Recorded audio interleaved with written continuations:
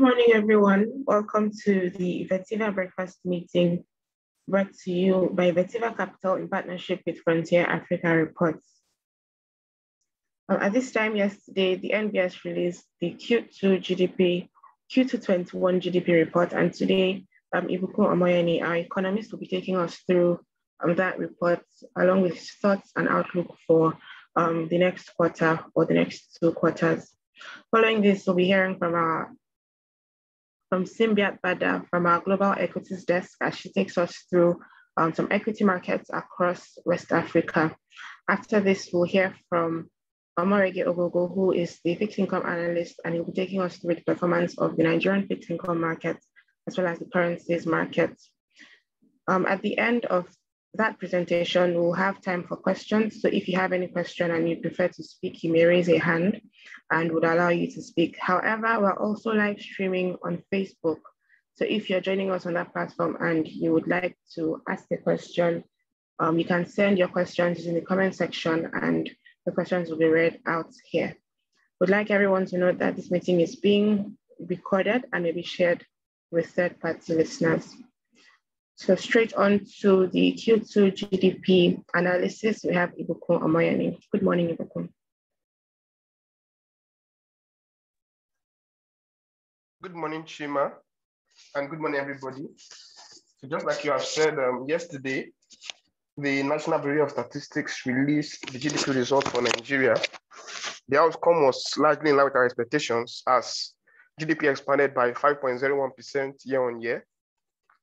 While this was our best performance in about 7 years, Nigeria was unable to recover all the ground it lost during the pandemic last year, despite the absence of lockdowns in this current year. So we saw that this was primarily as a result of the oil sector, which is yet to come out of the recession. So we noted that due to OPEC production cut as well as the drop in demand from India, which is our major trade partner, and also the origin of the Delta variant, that actually resulted into lower oil volumes. Beyond that, we also have operational challenges around oil production, which actually subdued oil production. So on the brighter side, however, we noticed that there was a huge comeback in the trade sector, which made the sector contribute more than half to GDP growth. And that made the sector to unseat the ICT sector as the major contributor to growth. So prior to now, we've been seeing the ICT contribute about 100 billion to growth, but with the recovery in the trade sector, it's contributed about 500 billion to growth, and that was actually significant and paid off for the contraction in the oil sector. We attribute the recovery in the trade sector to favorable base effects, as well as the reopening of the land borders. We recall that in December 2020, all 4 land borders were opened, not just to preferential players alone, but to other players, and that actually boosted trade in Q2. Growth in the ICT sector actually slowed to 5.6% as a result of the restrictions on mobile SIM registration over the linkage of SIM cards with national identification number. So we also saw that road transport recorded a 92% year-on-year expansion, making it the fastest sector to actually recover from the pandemic-induced recession. So other sectors that actually performed well are the power sector, the rail transport sector, as well as the coal mining sector. Just as we anticipated, insecurity challenges led to slower growth outcomes in the agricultural sector. The manufacturing sector maintained its resilience, riding on the gains in the food subsector, which contributes more than half of manufacturing output. Meanwhile, the next top contributor, the textile subsector, recovered barely by 2% compared to the 40% it lost during the lockdowns last year. We attribute this to the weakness of the Naira as the major headwind in that subsector. We also saw mild recoveries in real estate and construction, which is possibly as a result of weaker capital expenditure spend on account of rising subsidy and debt obligations. Following 3 quarters of double-digit growth and a slowdown in growth in Q1, the financial services sector recorded a contraction as the wholesale business environment has resulted in higher risk premiums by banks, and that has stifled credit growth. So despite the fact that we have an accommodative stance from the CBN, we've seen that the maximum lending rate has increased significantly, and that could actually reduce demand for credit. Going into Q3, we actually see the economy growing by as much as 4.1% compared to the 3.6% contraction which we recorded in Q3 2020. And this is primarily because of the expansion in the trade sector. And we also expect the ICT sector to record double-digit growth because of the removal of restrictions on mobile SIM registration. We also expect a solid rebound in the transport sector, which rebounded by about 78% in Q2, as well as unrestrained activity in manufacturing sector. We recall that even as at Q3 last year, there were some restrictions on man hours. We expect this base effect to actually support growth in manufacturing sector. And just like we have said earlier, the lifting of restrictions on mobile SIM registration and the reopening of the land borders are the key catalysts we look out for in Q3. However, we note that there are headwinds from the oil sector, given the infrastructural challenges which could prevent the sector from meeting its quota, albeit the low base from the previous year, as well as the easing of OPEC production cuts could actually provide a reason to cheer, given that there is headroom for growth if such infrastructural challenges are tackled. Looking at some oil data, we discovered that the oil output for July was about 1.4 compared to the average of 1.6 in Q3 last year. So if we see further improvement, we could see some growth in that sector. While we anticipate a stronger rebound in Q4, we have now adjusted our full year estimate to 3.36%. And we note that this optimistic growth outlook could ride on other expansions: trade, ICT, agriculture, manufacturing. Financial services sector actually declined, and we actually expect that decline to actually persist unless with a mild recovery in Q4. So that sums it up for our expectations for GDP and the summary of the GDP result that was released yesterday. Over to you, Chima. Thank you very much, Ibukun, for the summary and analysis. Just a quick question. Is there any update on a possible rebasing of the GDP? And what are your thoughts surrounding that with the current progress or status? Well, interestingly, the UN recommends that GDP be rebased every 5 years. We know that that there'll be an activity in 2022. We will see more data on that. Also, given the fact that South Africa is currently rebasing its GDP, Kenya has also rebased its GDP. So it's actually a positive development so that we can capture other things that are in the economy, because since 2010, a lot of things have changed in the Nigerian economy. So we believe in 2022, we'll see more, we have more details to talk about as regards to the rebasing of the GDP. Okay, thank you very much, Ibukun. Next, we'll be hearing from Simbiat Bada as she takes us through some West African markets. Good morning, Simbiat. Good morning, Victoria, and good morning to everyone. I'll be reviewing some of the equities market, like she mentioned, across West Africa, and I'll be starting off in BRVM. BRVM recovered slightly by just 1 basis point yesterday, with year-to-date return now at 20.22%. We had the likes of Palm Cote d'Ivoire bounce back by 7.4% after posting loss in previous session, while Sikova and Benabe extended their upward trend. We saw investors take profits in NEI Cote d'Ivoire after having 8 straight days of gain. Activity level traded mixed, with the session closing with more losers than gainers. Going into today, we expect the market to close the week slightly negative, as we still see possibility of profit taking to occur while market breadth stay negative. In Ghana, the composite index closed down by 42 basis points due to price depreciation in MTN, which was the only loser in that session. The market saw decline in activity levels, with Cowbank recording the highest volume of traded shares, followed by EcoBank and MTN. Going into today, with increased sell-side pressure, we expect the market to close the week negative, barring any major price appreciation in the large cap names. And like we've always mentioned, for any of our listeners looking at exposure at these markets, they can reach out to us via email at dealing@vetiva.com or to our sales team at sales@vetiva.com, and we'll get back to them. Finally, over in Nigeria, the all-share index closed up by 7 basis points on the back of increased buy-side interest in stocks like Etana. The oil and gas company gained 9.97% yesterday, which would be its second consecutive gain, following the statement stating Preline Limited acquiring 60.98% stake in the company. However, we do not have information as to what price the previous shareholders exited at. Other counters that gained in the session were Oniflower, FBN, and Access Bank. Speaking on activity level, as expected, the market traded mixed due to the lukewarm investor sentiment we've been seeing currently. On a positive note, market breadth turned positive with 25 stocks seeing price appreciation while 14 declining.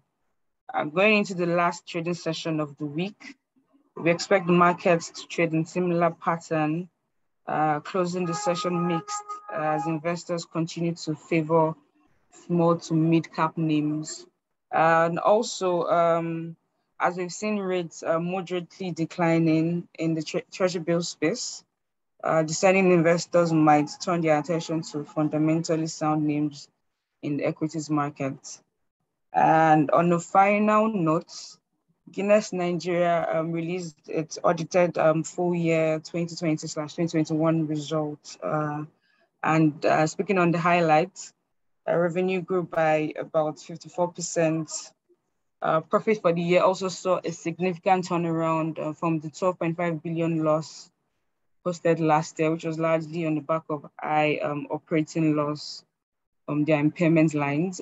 So a 1.2 billion profit this year, and that's about 110% growth in the profit line. The counter has recorded a 63.16% year-to-date return, and we'll be watching closely to see how the market reacts to this news. Thank you, and that'll be all from my end. Thank you very much, Sylvia. Next, we'll be moving to Omarige on the fixed income market. Good morning, Omarige. Good morning. Good morning, everybody. Supported by the FAC inflow that came in yesterday, system liquidity improved significantly to open at about 258.1 billion positive, coming from the 80.29 billion negative that was recorded on Wednesday. As a result of the significant improvement in system liquidity, interbank rates moderated by over 316 basis points as OBB and overnight rate both closed at 10%. For our expectations today, we believe that the interbank market will trade at higher levels on the back of a possible CRR debit by CBN today. The parallel market lost 1 naira yesterday to trade at 522 naira to $1, while the earning window opened at 411.23 naira to $1. The highest trade that was recorded yesterday was 413 naira to $1, while the closing rate was 410.88 naira to $1. Brent and WTI both gained 0.2% to open today at 71.23 and $67.58 per barrel, respectively. The TB's market traded on a relatively active note yesterday as supply from the NTB primary market auction flooded the secondary market. We observed interest majorly on the newly issued one-year paper, that's the 25th August 2022 maturity. We also saw slight interest on some mid-dated maturities, especially the January and the February maturities, while trades were majorly consummated on the newly issued one-year paper, the 25th August 2022 maturity. Overall, average benchmark rate remained unchanged at 4.8% at the close of yesterday's trading session. The OMO market traded on a relatively muted note yesterday. As market players focused on the OMO auction that I had yesterday. At the auction, the CBN allotted 60 billion across the 3 tenors, the same amount that was offered with stock rate remaining unchanged at 7%, 8.5%, sorry, 8.5% and 10.1% respectively, while average benchmark rate in the secondary market rose by about 5 basis points to close yesterday at 5.92%. And the bonds market, it opened to a very bullish session, but however, we saw improvement in offers across the benchmark curve as the trading session progressed. The most sought after papers yesterday were the 2026, the 2028, and the 2036 maturities, while trades were majorly consummated on the 2024, 2026, and the 2050 papers. Overall, average benchmark rate rose by about 4 basis points to close at 11.76 yesterday. Following the release of the Nigeria second quarter GDP report of about 5.01% growth year on year yesterday, we saw rates moderate across the Nigeria sovereigns. The most notable moderation was seen on the Nigeria 2049 as offers on that maturity dipped below 8% levels that we have seen in the past trading sessions to settle around 7.99% levels, while in the corporate space, it was relatively quiet. For our expectation today, we believe that the current quiet sentiment in the bonds market will persist as investors continue to cherry pick attractive offers across the benchmark curve, while in the T-bills market, we expect it to close the week on a very active note as players try to book profits on their NTB winnings. That'll be all for fixed income. Thank you. Thank you very much, Amarike. Next, we'll be hearing from Justina as she takes us through some other headlines across Africa. Good morning, Justina. Good morning, everyone. We start here from East Africa, where Absa Bank Kenya PLC has reported a strong increase in half-year profit after tax, surging 846% to 5.6 billion Kenyan shillings. The strong performance was largely driven by growth in interest income, particularly in the SME segment. Now, Retail and SME Bank, KCB Group, has completed the acquisition of BPR, that's Bank Populaire de Rwanda, from Atlas Mara Limited. KCB is now the majority shareholder of BPR with a 62.06% stake in the London-listed financial institution. Now, over in Uganda, where Bank of Uganda plans to increase the paid-up capital requirements of financial institutions in the country in a move that could make it harder for locals to start banks and also lead to measures among the small financial institutions. According to the bank, it says the move will transform the sector and align it to regional peers. Now, in Southern Africa, a number of earnings came through yesterday. Woolworths Holdings reported a full year results of 212.5% jump in headline earnings per share, a turnover growth of 9.7%, and declared a final dividend of 66 cents per share, lower than 89 cents declared in the previous year. South African miner Sibanye-Stillwater more than doubled its half-year profit to $1.71 billion or 25.32 billion rand on the back of strong precious metal prices. It also declared a dividend of 8.54 billion rand for the period. Drinks maker Distell says it will conclude talks with Heineken about its takeover offer by the end of September. It also says it would only pay dividends if talks with the Dutch brewer ended unsuccessfully. We move on to Zimbabwe, another part where revenue for Sitco Limited is expected to grow by 59% in the 2021 fiscal year to about $7.58 billion from $4.77 billion. And that's according to analysts at IH Securities. And this is premised on the fact that the growth will be sustained by a combination of strong seed demand, public sector programs, and good weather. In the Northern African region, Egypt is setting up a $1.6 billion company for the production of methanol, ammonia, and petrochemicals. And also we have Mubasher Capital, who is planning to list on the Egyptian Stock Exchange within the next 3 years. It also plans to invest 350 million Egyptian pounds in new products and expansion through a 5-year plan. In Morocco, the Department of Economic and Financial Forecast has predicted that the Moroccan economy will grow by 5.8% in 2021, as the government speeds up its recovery plan for the 2020 recessions. And that's some of the headlines we have here from across Africa in Frontier Africa reports. Thanks for listening. Thank you very much, Justina, for those updates. We have come to the Q&A segment of this session. If you have any question for us and you'd prefer to speak, you may raise your hand and we'll allow you to speak. Also, if you do not wish to speak, you can use the chat box option or the Q&A functions respectively. Finally, if you're joining us on Facebook, you can send your questions in using the comment section.